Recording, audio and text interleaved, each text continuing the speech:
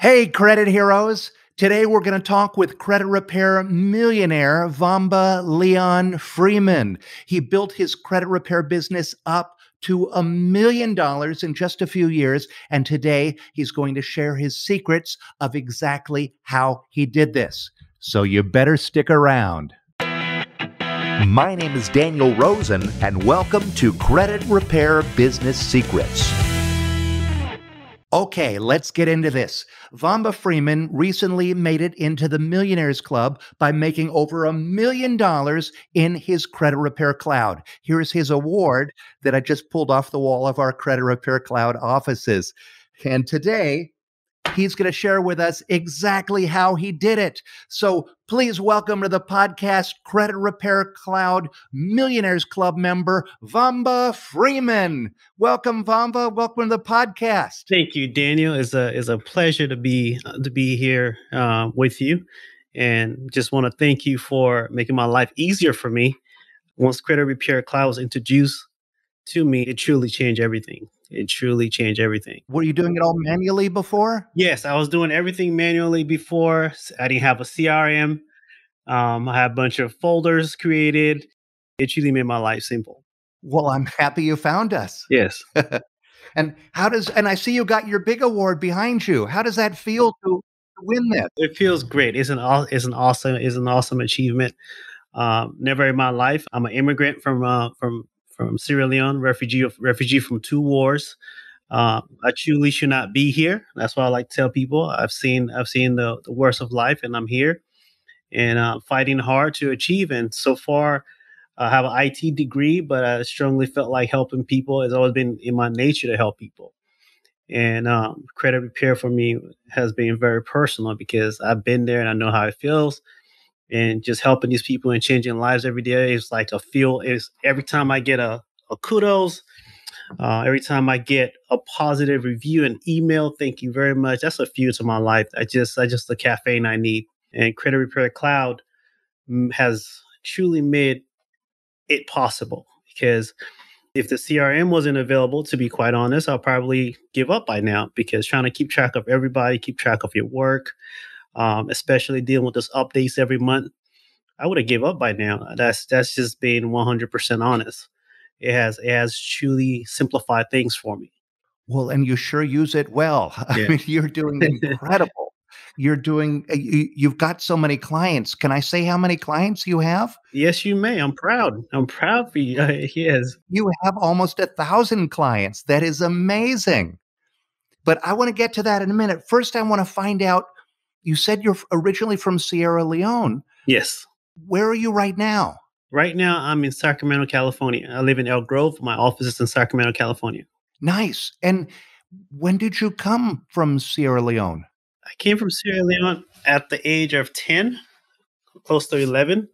Grew up in San Jose for about a few years and moved to Sacramento late 1999 when my family moved up here.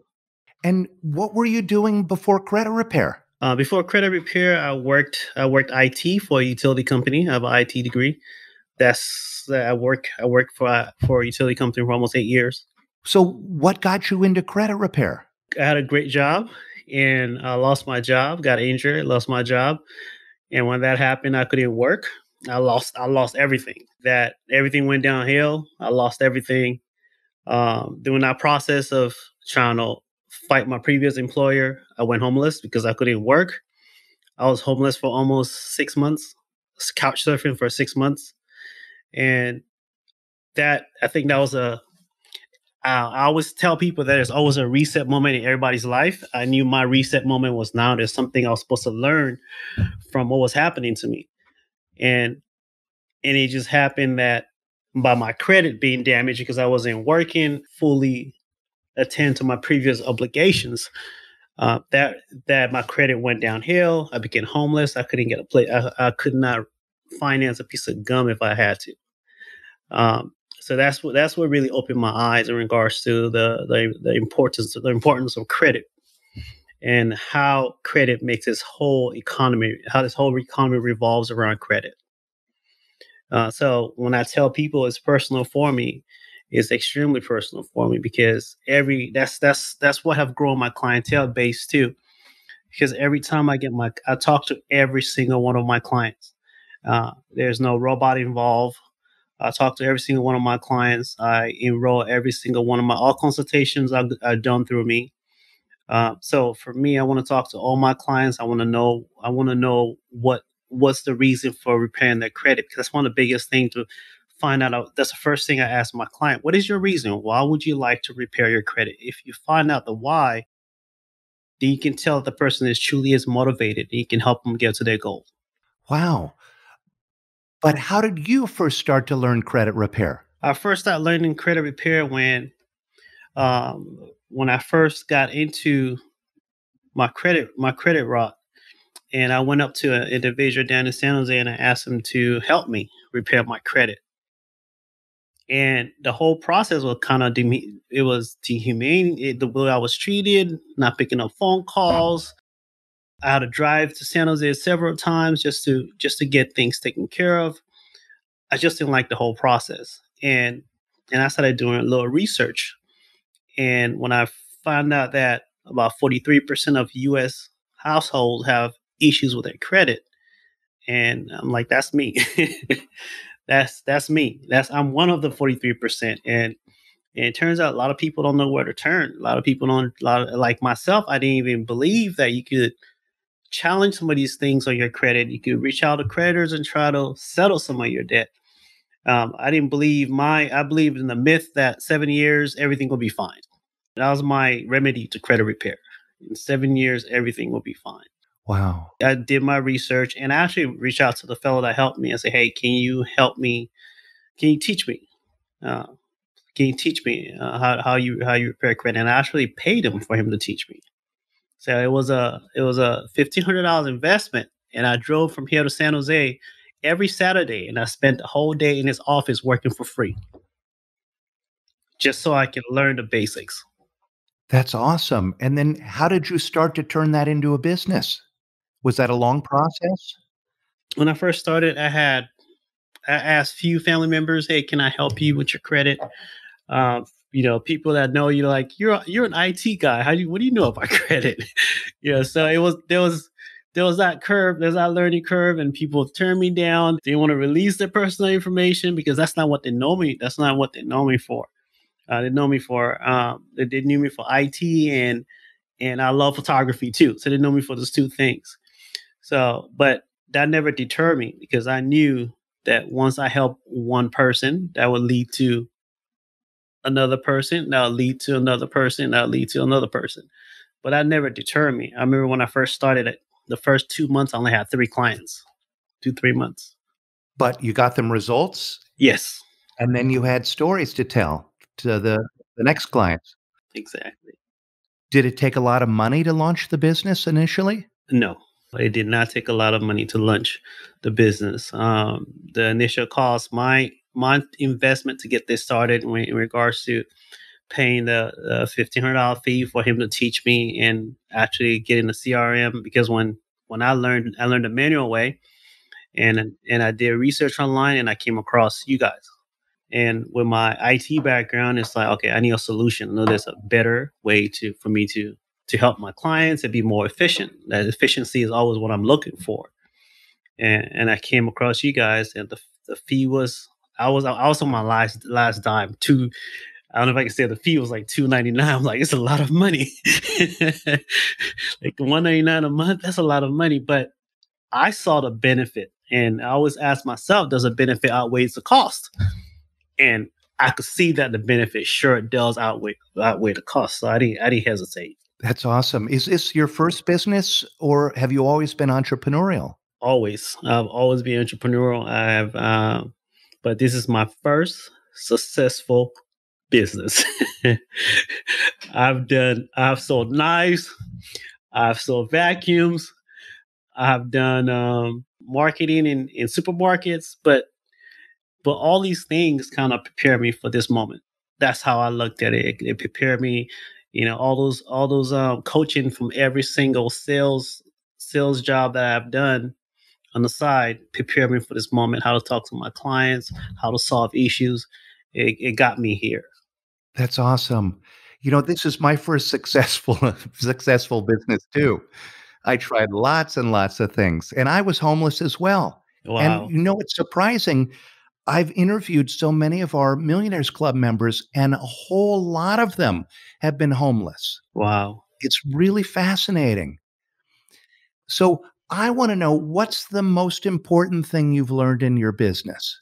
The most important thing I've learned so far in this industry is to be patient with people. Just being patient and being humble.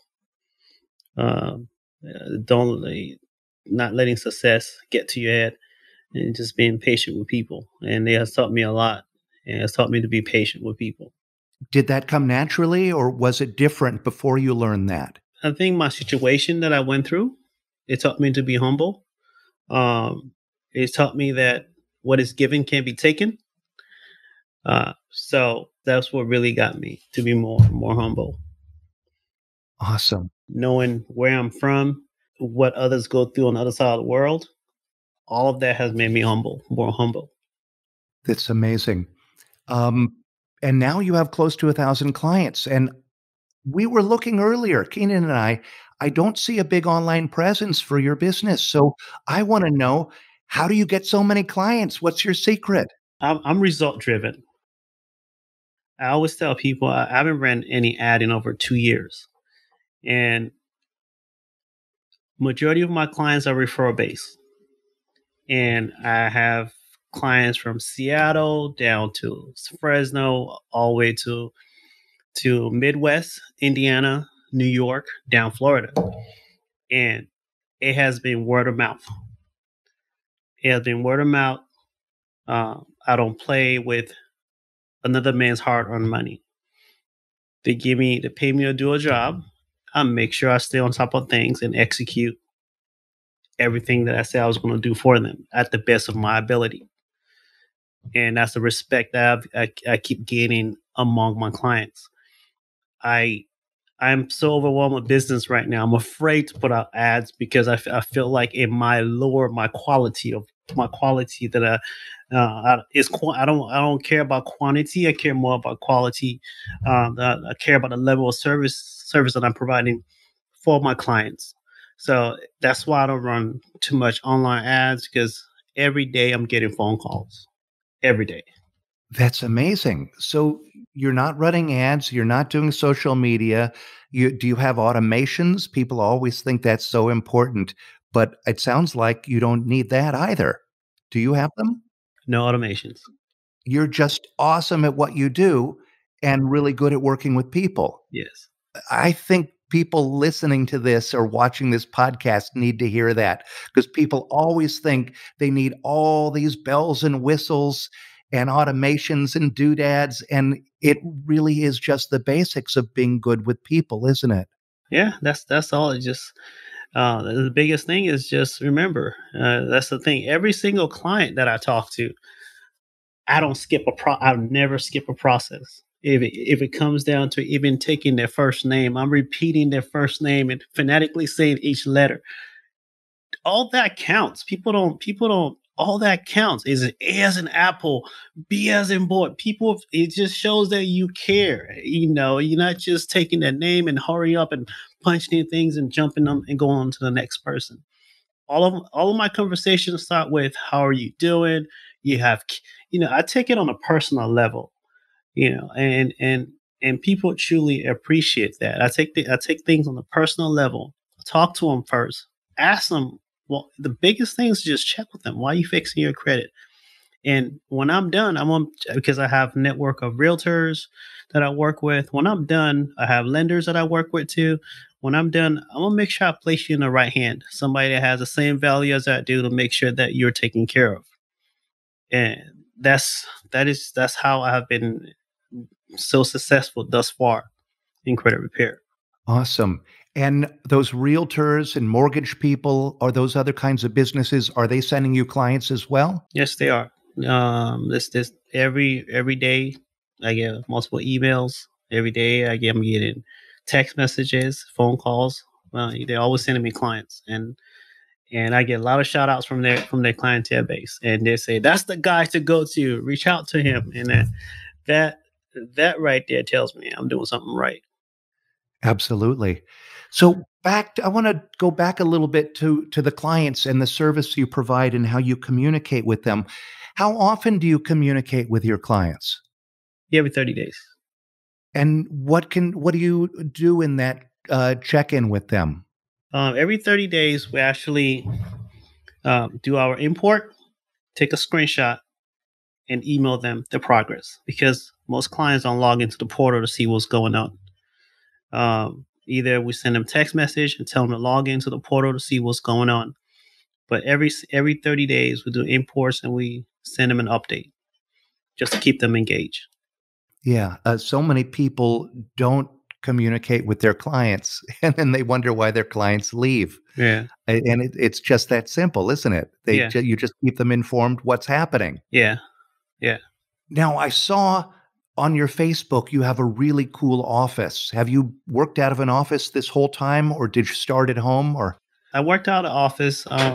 My reason for working out of office, yes, I can work from home, but it just legitimized. It's just my opinion. I think it just legitimized because there are a lot of people that have done wrong to people in this industry. Um, it legitimized me. It legitimized my office. People know where to find me. They can Google me. I rarely have walk-ins. People rarely walk into maybe once a week. I'll have one person walk into my office. So it's just here to legitimize my business. awesome. I like the quiet. The quiet. I have my kids at home. I have the refrigerator at home. I'm more productive away from the house.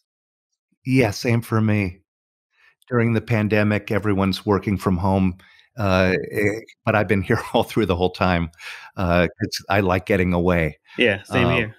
You can concentrate more. I saw in one of the, pictures of your office, you had this really great quote that said, "Take care of your clients, and they'll take care of you." Yes, simple as that. Is there a story behind that? Yeah, the story behind that is how my business have grown.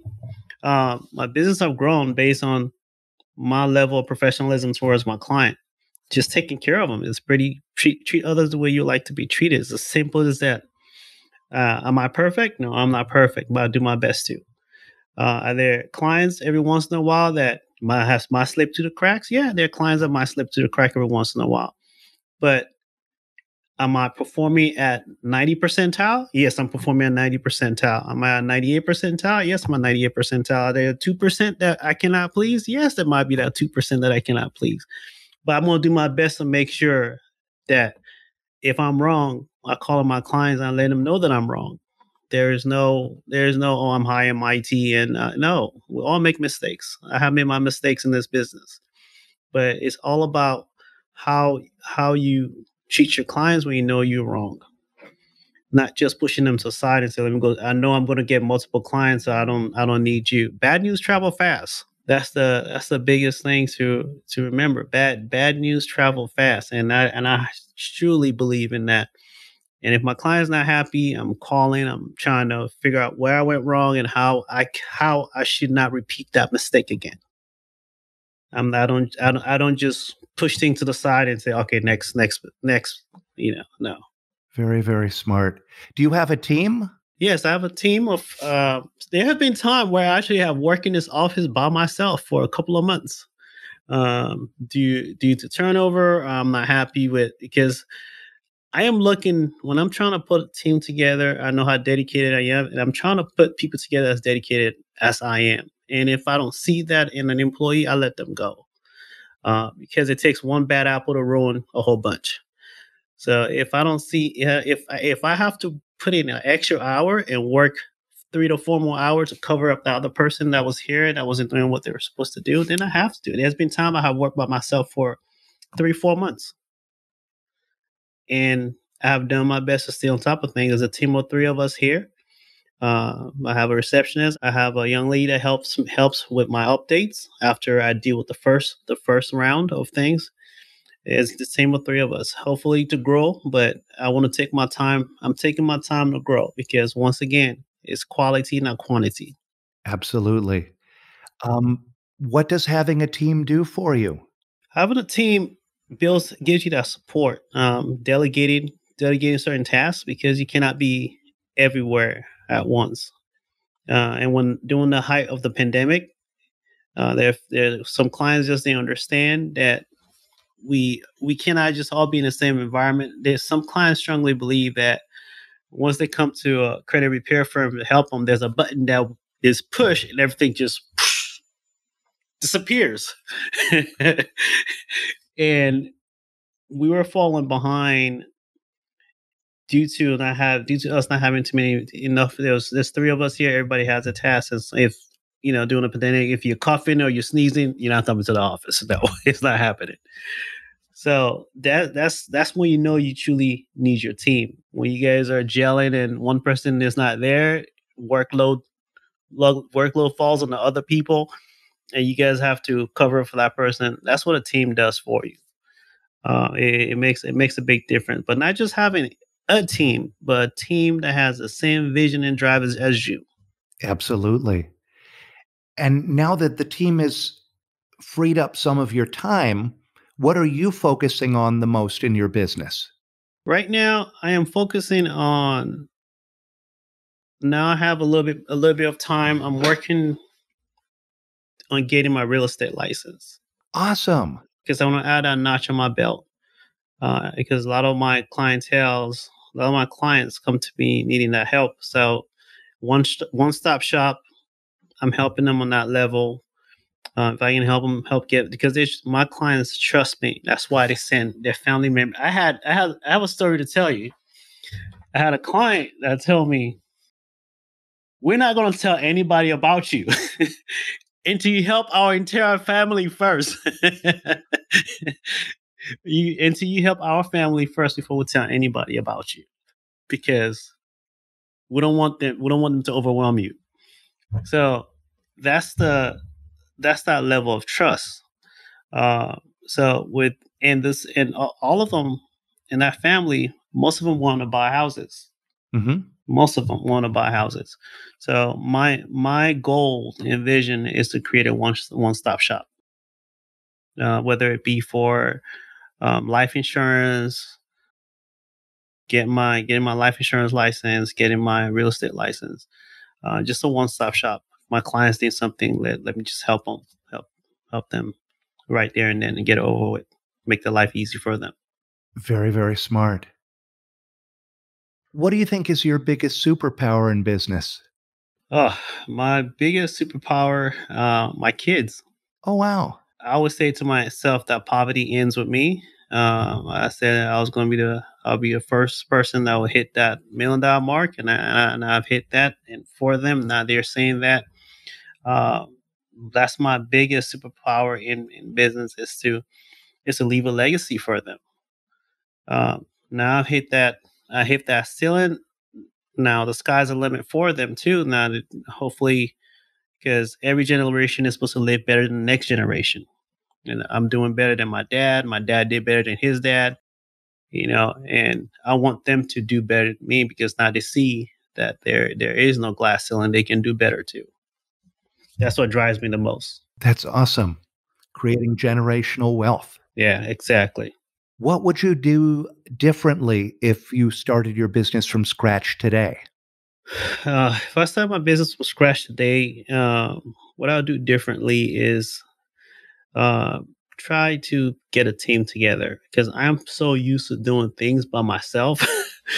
I think that's one of the that's one of my biggest faults because I'm a workhorse. I love to work, and when you love to work, you just feel like, okay, I can do it. I can do it. I got it. I will do. I'll put in the hours. Is building that strength, building that team. It does make a difference. Absolutely. Yeah, for the first more than 10 years of our business, it was just me wearing all the hats. Wow, hats up to you. I was Phil on sales, I was Tammy on support. Yeah, I had little pictures of the people that I was pretending to be, because you gotta do what you gotta do to get things started. yeah, But it nearly killed me trying to do everything, yeah. especially when customers came into the picture, when it started to actually work. It was just too overwhelming. You gotta get help. It does. It does. It does. It does get overwhelming. That's absolutely true. Yeah, so what you would have done is get help sooner. Yeah, I think that's what I would do too. Yeah, that was where I really, really went wrong. So I'm glad you have a team. That's so good. Yeah. Okay, now we're going to do something. We're going to switch gears. Uh-huh. We're going to go into a rapid fire of questions where you answer whatever pops into your head for, just a couple words or a sentence of whatever pops into your mind, okay? All right. All right. If you could go back in time, what do you know now that you wish you had known when you first started? Uh, Advertise more. Ah, okay. What's the most important lesson you've learned as a business owner?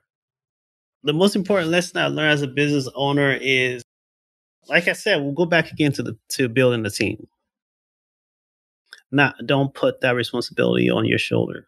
Too much responsibility because your clients need you, your family needs you. Yeah, that's building a team is important. Yeah, and have a life. Is there a book that's changed your life or that you'd recommend?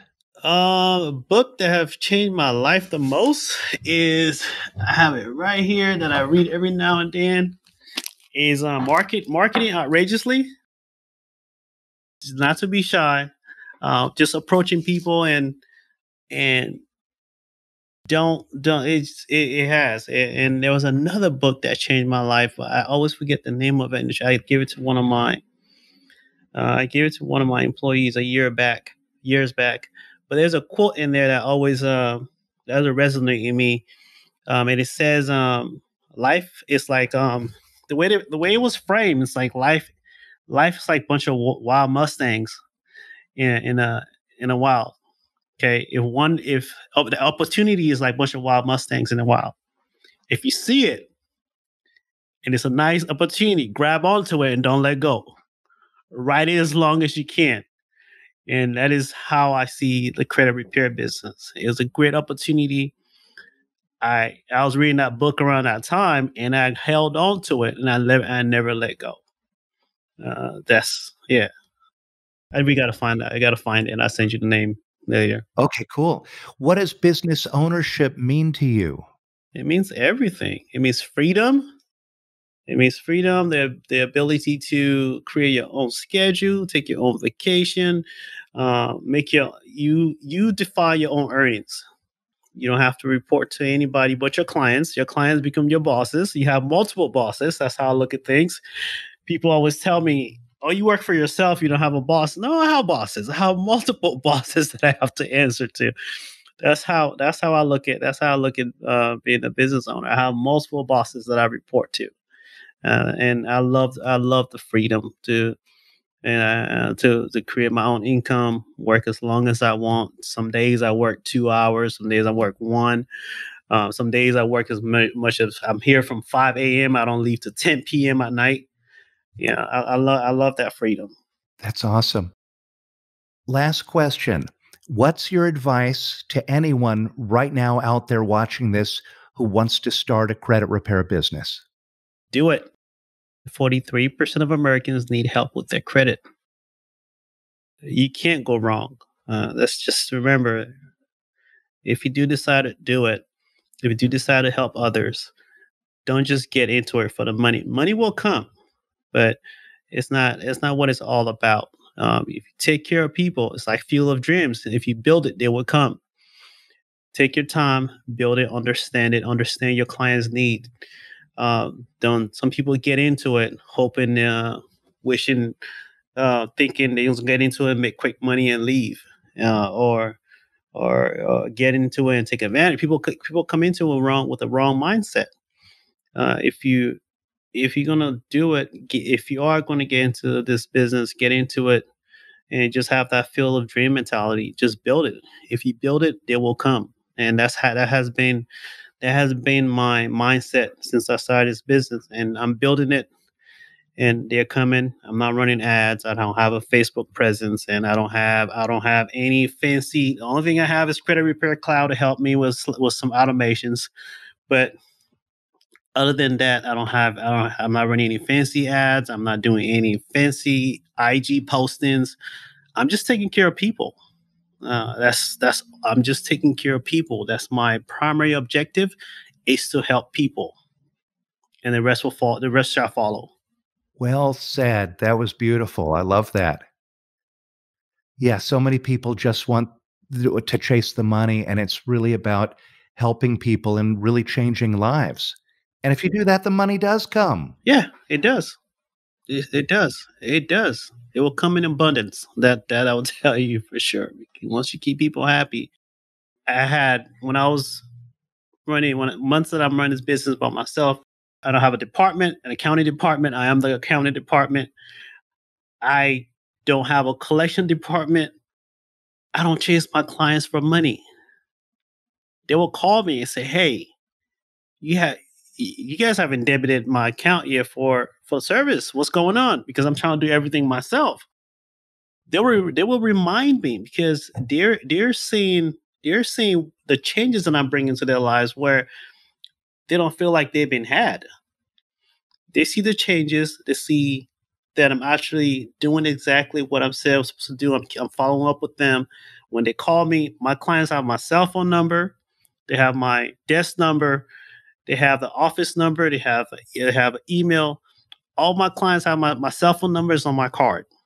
There's no, oh, you can't get a hold of me. No, my cell phone number is on my card. If they want it, I give it to them. There's no such thing as in, oh, I can get a hold of that guy. No, because I know that's one of the biggest mistake people make in this industry, where the clients cannot get a hold of them. Absolutely. Wow, that is really, really good advice.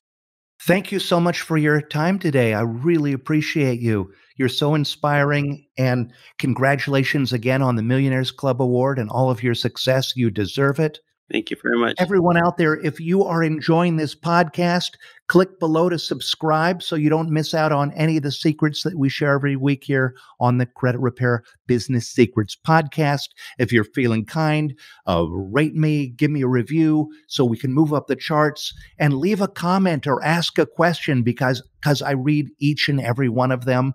And thank you, Vamba. Thank you so much for being here. Thank you, Daniel. It was a pleasure talking to you, and I just want to thank you for putting together such a fabulous software. It does exactly what you said it's supposed to do.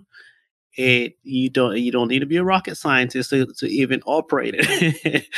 all you need is a heart and your willingness to help others. And you have an awesome team. There has not been a time where I have emailed you guys requested for help where I don't get a ping back immediately. So all of that, and the software is never down. There's not a down moment where even if something goes wrong, you guys are on it and it's back up in a matter of minutes or hours or whatever. But there hasn't been a time where I ever felt like Credit Repair Cloud is not a software for me. It has been a hit every single year. And I just want to thank you. I mean, I just want to thank you. You guys, your vision has truly changed my life, and will continuously help people vicariously through your software. Well, thank you so much, Vampa. I really appreciate that. And have a great day, you guys. Keep changing lives. Hey everybody, it's Daniel again, and really quick, I'd like to invite you to join what I believe is the best thing we have ever created inside the Credit Repair Cloud community, and it is a challenge that we call the Credit Hero Challenge.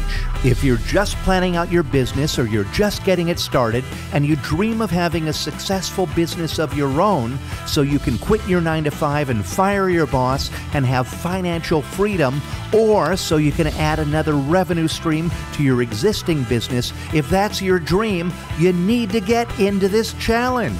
We created this challenge to help you to create and launch your very own credit repair business, to build a proper foundation for a really successful business. This challenge is going to help you to understand the strategy, the tactics, and all the things you need to be successful at credit repair.